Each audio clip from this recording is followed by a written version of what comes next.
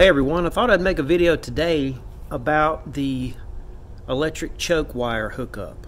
There's been some discussion in our Facebook group about where do we hook up the electric choke wire. Do we hook it to the alternator or somewhere else? So the Weber carburetor, they say in the documentation to run the choke to a 12 volt keyed on source. Not a constant source, just when the key is turned on. Generally this works in most cases fine if you just run the wire to the back of your alternator. However, the back of the alternator puts out 7 volts. Is that enough to heat up the bimetal spring and properly activate the choke? Yes and no.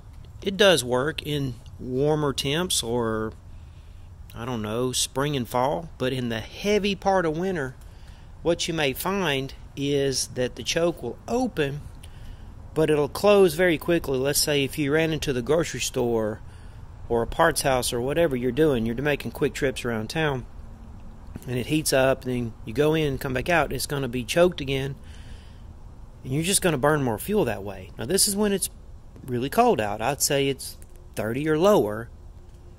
It's not optimal.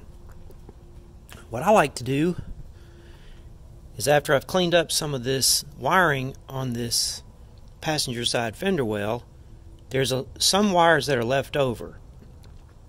Now granted, I cut everything that went to the computer, but some of this wiring comes from the loom this way, and it went to several plugs that I'm no longer using, several things, like that's the horn relay, I am using that.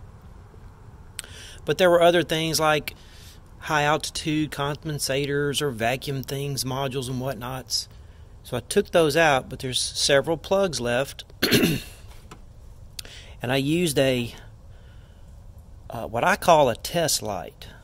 It's a circuit tester light. It lights up when you find a power source, and generally on the light you can just ground it to your negative battery cable and just turn your key on inside to on, and then come out here and start poking around and look for a power source. The light will light up, and when you find one, go in there and turn the key off and see if it goes off. And if you find one, which I have, and I labeled it with a little bit of red marker, it's faded, but that's my source. Now it's not the most attractive situation.